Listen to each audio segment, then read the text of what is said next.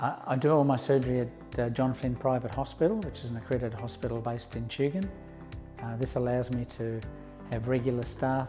I have a regular anaesthetist and assistant helping me in theatre, along with regular nursing staff to maximise the efficiency of the operations and the quality.